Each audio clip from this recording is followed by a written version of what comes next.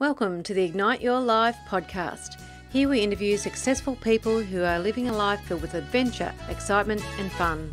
Learn where they're being, explore where they are going. See what gets them out of bed in the morning. Find out what drives them. We will go through their lowest points and we will look at the opportunities and possibilities that are now presenting to them. Come on a journey of ignition. I'm your host, Leanne Blaney. For more information, go to ignitepodcast.com. Let's ignite. Wayne Pina-Roozemond has had a very interesting and, as he says, if not bizarre life, full of wonderful times, scary life-threatening times, and of course times of great sorrow and sadness. As a child he went to 17 schools and has lived at 61 different addresses. Everything that Wayne has experienced has helped him in being able to assist others understand what is happening to them in their lives and assist them to gain some clarity. From a young age, Wayne knew that he had the ability to speak with spirit and see things others could not. When Wayne grew older and lived alone, he was devoid of spiritual involvement, but then he finally accepted his fate and path in life at 44, when his life was at its darkest. Over the last 11 years, he has grown, developed, and understood what he is meant to be doing. He believes he is on the right path of helping others heal themselves, be a guide, and give people insights into their possible futures.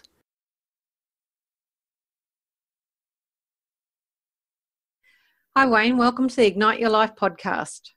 Thank you very much for inviting me. Oh, you're welcome. I'm really excited to share your story. So shall we get started? Yep, please do. Excellent. All right. Do you want to tell us a bit about where you are now? What's actually happening for you right now? Right now, I am the event coordinator for 4 different healing expos, alternative therapy, natural therapy, and even Western medicine-based expos, which run through Southeast Queensland. By the time that this one goes to air, we would be heading towards Gympie for our one in September, which will be the last expo for 2018. But we're also running, for the first time this year, a thing called the Awakening Festival, which is a 3-day music, art, culture, camping festival. The idea of the expo is to teach people how to take control and how to take responsibility for their healing journey. And with the Awakening Festival adds an extra element to that, which is taking charge and control and responsibility for the planet's health as well as their own health. So that's what keeps me busy. Yeah, sounds that way. Sounds awesome though. I love it. So what about your story? Where have you been to lead you up to this point? We don't have long enough in the podcast. So the very brief version is, as a child, I was very psychically aware. Used to see a lot of stuff and things happened. And, went to uni and did my party trick, as I used to call it. And then my party trick started going a little bit south in my early 20s when I all of a sudden started seeing people dying and the rest, and it all became a bit scary, to be entirely honest. And as I grew up out in the middle of the nowhere in country New South Wales, there really wasn't anybody to guide or instruct or help me at that particular point. So I just turned away from it and I went, no, this is too hard. It's not fun anymore. I don't really like seeing these things. And basically told the universe to go and stuff itself, for want of a better term, and went off on my own merry little way for the next 20 odd years, not realizing at the time that you can't really switch them off. Anyway, by the time I got around to about 44, my life was probably in the deepest, darkest hole that it had ever been in. And I'd been in many a deep, dark hole, even in my teenage years. And this was the worst place that I'd ever been. And so I just turned around to Spirit one day and went, okay, I give in, you win. Whatever it is that you want me to do, whatever plan that was for you, for me, whatever, I'm not going to argue with you anymore. If you tell me to jump this way, I'll jump that way. If you need me to do this, then I'll do that. So that was at 44. I'm now 56. And it probably took me about 4 or 5 years to do what I class as a brain retrain, where I had to learn how to do things differently and not to make my own decisions. Because, as I said, I pretty much turned around and said to Spirit, you tell me what to do. And it's losing that, I don't know, need to be in control is a very difficult thing. And then back in 2009, 10, somewhere along those lines, is when Spirit turned around to me and said, okay, now it is time for you to do what you need to be doing, which is to create these expos to help people to take responsibility and control of their healing journey. So the first one was in 2011. And, we're now in 2018. And so I think by the time this goes to air, I think we're up to Expo 12. So, yeah, that's pretty much my life in a very, very small nutshell. What about tipping points for change? You said you had one when you finally gave into Spirit. What else? Yep. Has there been other tipping points for change? I think those tipping points for change really were in the 5 years of the brain retrain. Getting used to going with the flow, for want of a better term. I've always been, and probably still am to a large degree, a control freak. I really like being in control of everything that goes on, but I've also learned how to just let things flow. And one of the things that I find, I do readings and healings one day a week down at Mooloolaba on the Sunshine Coast.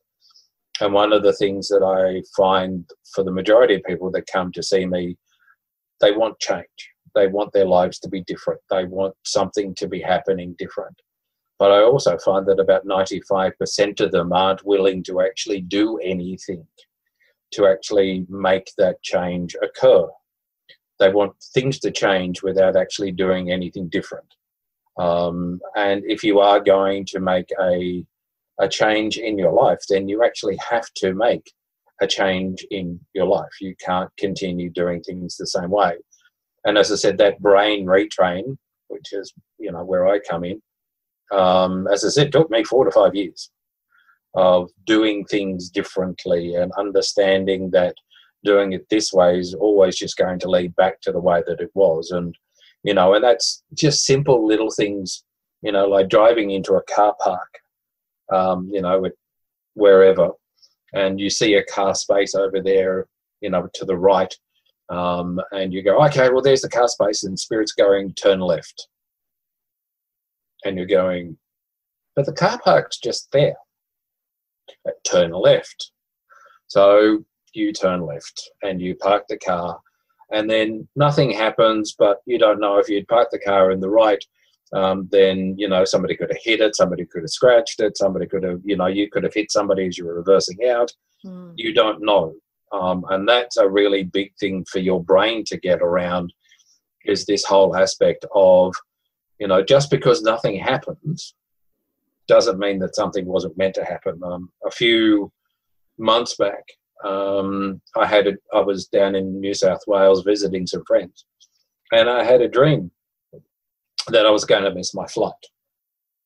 So I was very conscious about not, getting to the airport on time and things along those lines. Anyway, long story short, I still missed my flight. And it was annoying. It was expensive to have to buy another ticket. But I just sat back and I've gone, I was obviously not meant to take that flight. Now, there was nothing wrong with the flight, but that doesn't mean the fact that when I picked up my car that I didn't have an accident on the way home or anything else along those lines. So a lot of times these things will happen and you have no idea why you're being told such, but you just have to trust in that fact. And that's probably the big one, is the tipping point is learning to trust your instincts. And trust is one of the other big ones that comes across to me a lot when I'm doing my work. People don't trust themselves. They don't trust their instincts. And this comes back to the health thing, because a large part of what we do with the expo is to get people to intuitively understand what is the right healing journey for them, not their friend, not their relative. What is the right healing journey for you? And that's a really big one. Western medicine may be the right thing for you. Energy medicine may be the right thing for you. Complementary medicines may be the right thing for you. It is your choice and your decision. So how do you make that? You make that on an intuitive level, going, this feels right. But most people don't trust their feelings, and we end up in the situation we are today. So what sort of challenges have you had along the way that made you feel like throwing in the towel? Probably the biggest one, more than anything else, is trying to make, well, not make is the wrong word, but trying to get exhibitors to realize that the expo is not about sales.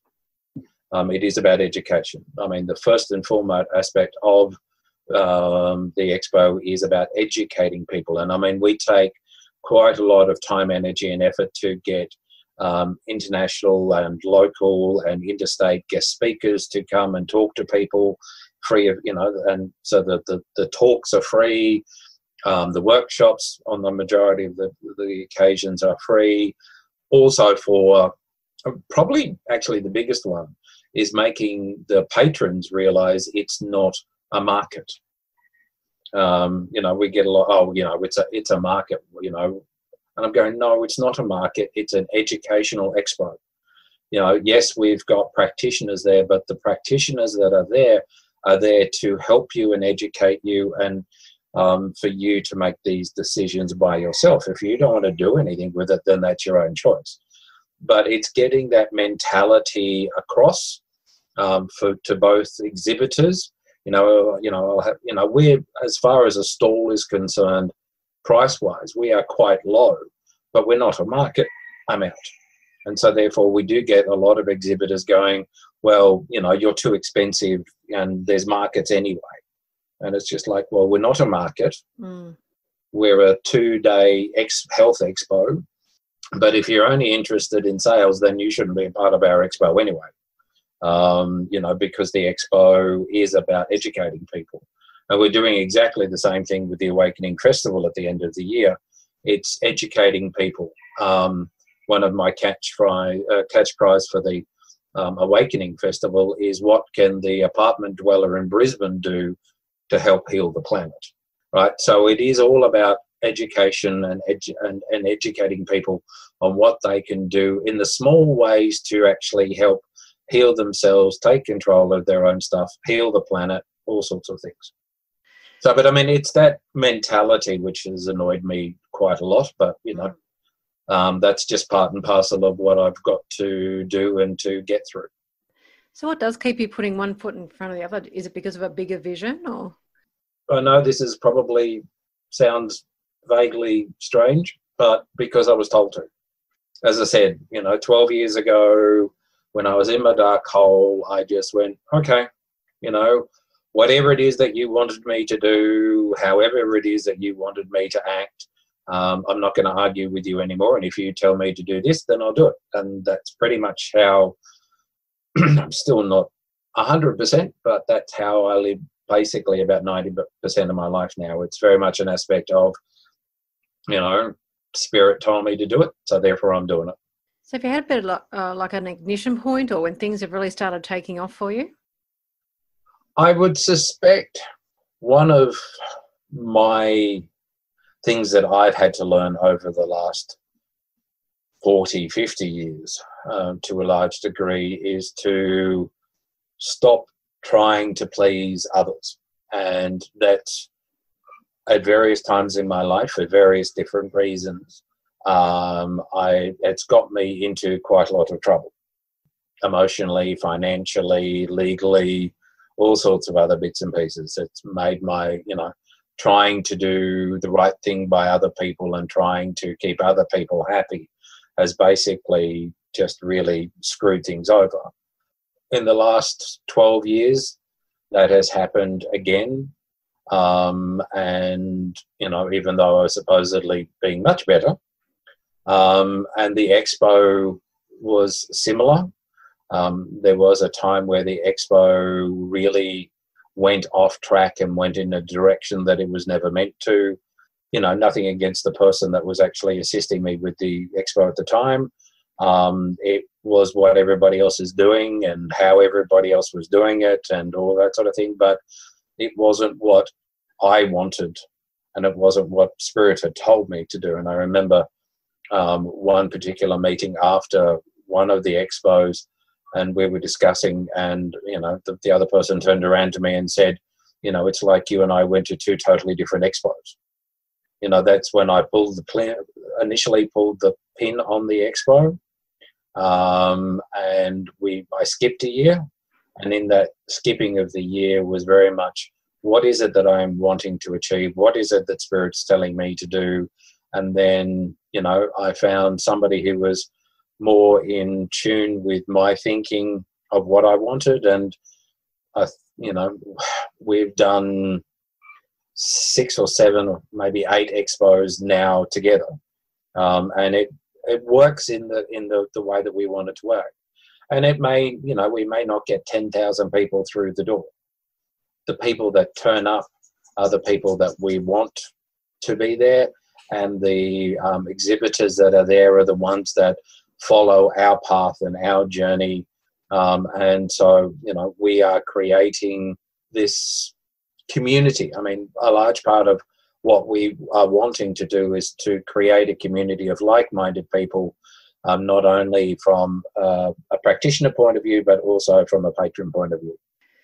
So in talking about that, now that things are going along all right, what's the most exciting thing you're looking forward to in the future?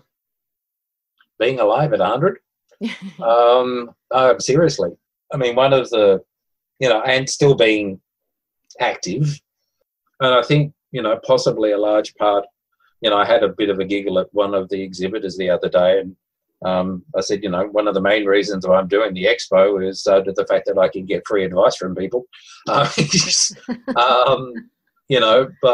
it is very much about, I definitely want to make 100 and still be active.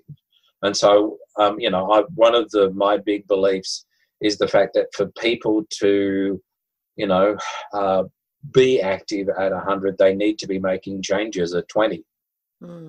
It's not something that you can do at 95 and go, oh, well, I'm going to do this now and I'm going to be better. No, you've got to lay the foundations, and all of that sort of stuff. I mean, not that we get them, but my main target for this expo is teens and early 20s, because you really need them to change to be the person, that they eventually want to be. But, part and parcel of being a teenager is you're invincible, indestructible, and, yes. None of that's going to happen to me because that's about my parents. But they tend to forget or realise the fact that their parents used to be that age and just as indestructible. Yeah, that's just so true, isn't it? Like, the earlier you get it, the better. Yeah. And I mean, look, I realise, having dealt with a lot of this in the past, that if you can really get to the kids, pre about 8 or 10, then, when they go through their rebellious stage and eventually they get into the 20s, that innate knowledge is at the back of their head. It comes to the fore again. Yes.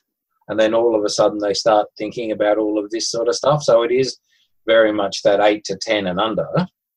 You get them into the stuff. And with the Awakening Festival, as far as recycling and all that sort of thing is concerned, a large part of what we're going to be doing at the festival is teaching the kids how to recycle, what can be recycled, how to do stuff, so that basically they can shame their parents into doing the right thing. Yeah. And then, it becomes an innate behaviour within them. And so when they're out and doing stuff, they know that they need to not do this, or they know that they have to do that and stuff along those lines. All right, well, let's have a change in pace and do the speed round. Mm-hmm. What's your favourite book? Watership Down. Oh, okay. Yeah. I read it when I was, Watership Down and Hitchhiker's Guide to the Galaxy, probably. I am a definite sci-fi fantasy type person. So, yeah, I don't know. I just loved the stories of both and read them very quickly. And I'm not much of a reader, so that's saying something. Who's a mentor figure that's helped you the most? There was a gentleman there was a priest by the name of Father John O'Halloran, who was very instrumental in my life from about 11 to 14 or 15. He was a Catholic priest. He was the most amazing, wonderful, gentle, kind man that I ever remember. I was going through a really bad patch with father and stepfather at that particular point in time. And he really came to the fold and became a pseudo-father figure for me. And I've always thanked him for being there when I needed a male figure, to be somebody there to look after me. And it was an interesting scenario. He died when I was 14, which was quite earth-shattering for me at the time because he had become such a main figure in my life. So I'm in year 8 or 9 or something along those lines when he passed away, and we, as the school, we went to his funeral, and I lost it. I'm a bit of a sook at the best of times, and I was crying and the rest. And the next day I went to school, and some of the kids decided that they were going to give me a bit of stick for crying at a funeral. Anyway, the school bullies came up behind me and said to the couple of people that were there giving me a hard time, they went, "You even so much say anything to him, we will take you out." And so I had the school bullies behind me as my support mechanism.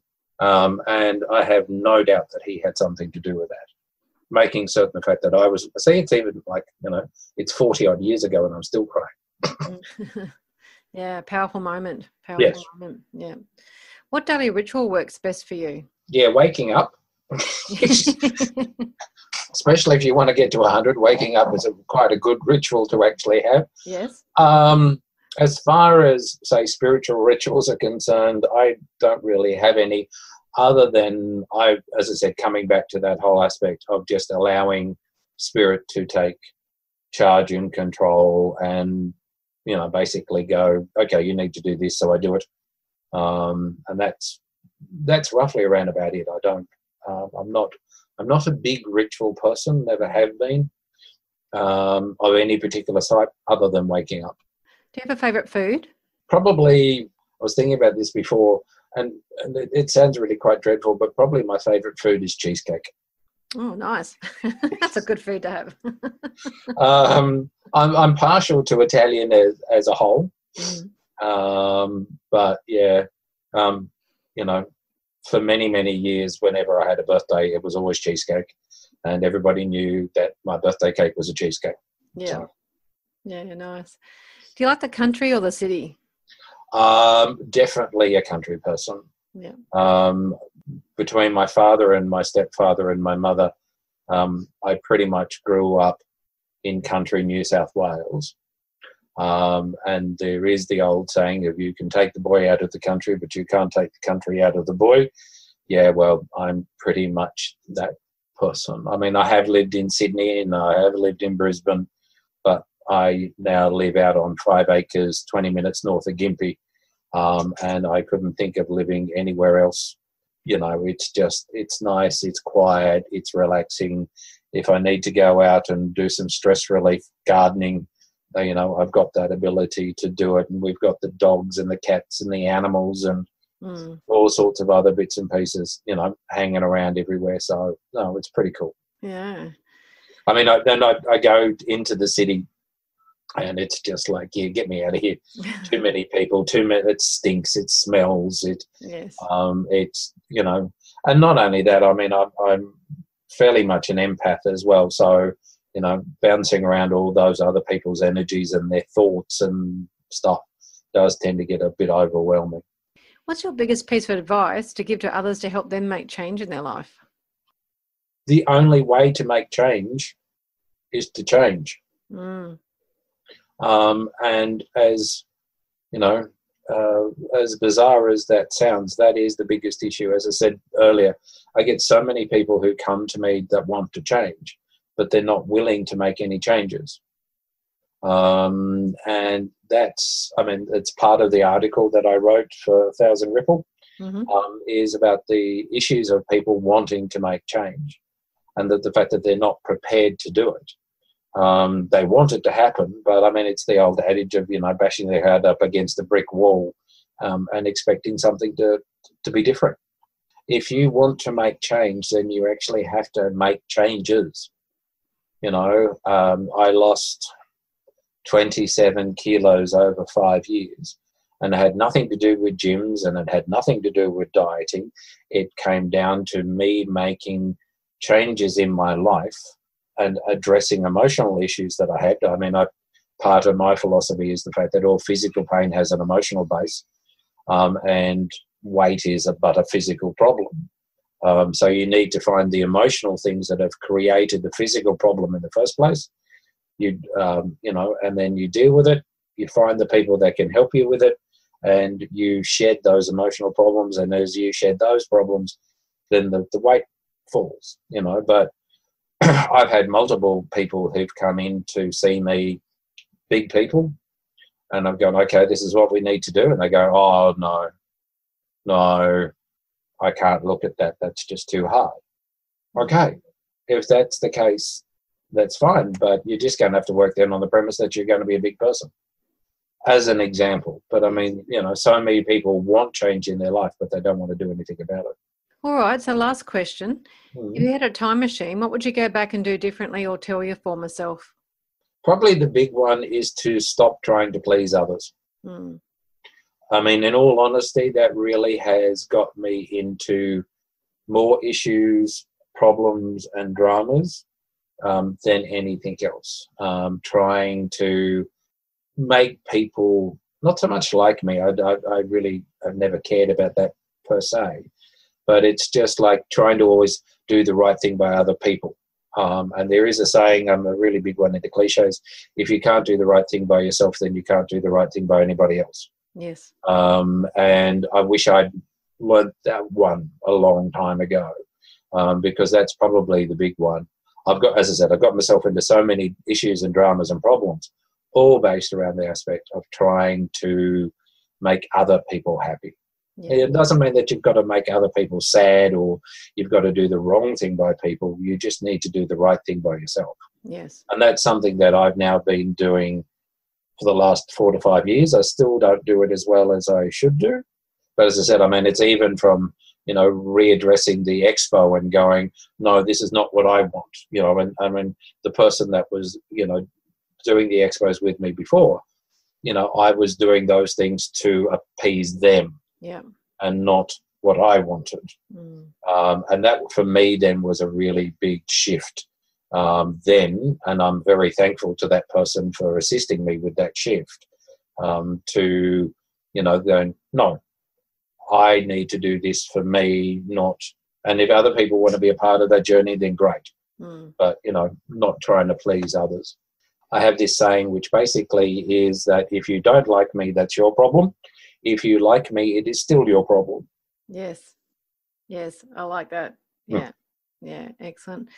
Well, thank you so much for your valuable time today, Wayne, and sharing your story with us. We really appreciate it.